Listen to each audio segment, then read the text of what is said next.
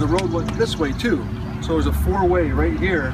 And he almost was hit by a car as he tried to cross the road. And so it was a really dangerous place. And so if you thought about the hopes and dreams of what this place could be one day, the road was going to be a problem. And so they really worked hard to get the road moved. And so Karl was working with the city council to get it moved and was struggling because they couldn't get the votes to get it moved. I had taken from this Neil K. Whitney dedication, Karl reminded me that they had a 5K run in Kirtland that weekend that we were there. And somehow Karl had gotten me to go up and be the starter or something, hey, you know, and do the 5K run. And they gave me a t-shirt like you guys have, but it said Kirtland, City of Faith and Beauty, and the picture of the Kirtland Temple on the front. So back then I was single and I didn't throw, you know, I knew free stuff. I don't know what you guys did. Free stuff was pretty cool. So I went home and I had a pile of t-shirts that I wore. And that was one of the like 50 to 100 t-shirts I had. That was one of them in my pile.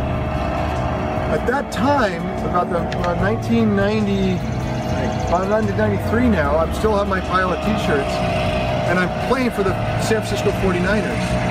And Joe Montana is on the team, and I'm on the team, and I'm playing, and he's hurt. And so Sports Illustrated came out to do a story on Joe Montana and myself for Sports Illustrated.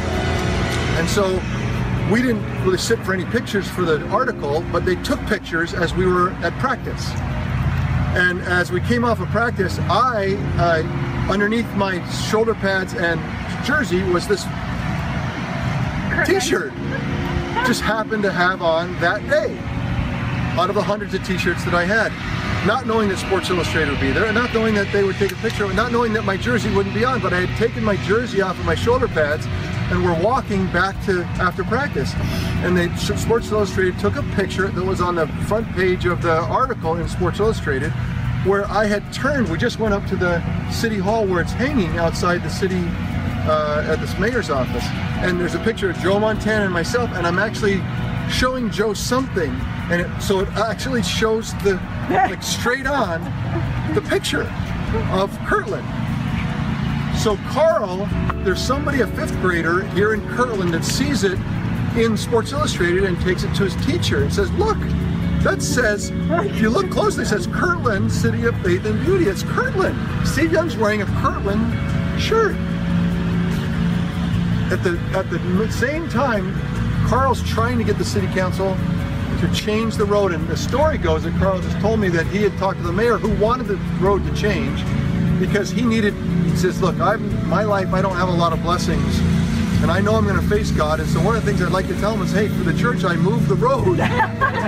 So he wanted the road to move, but needed 7 votes to get it, and didn't have them. And so he told Karl, go tell God to change the road, change these people's minds.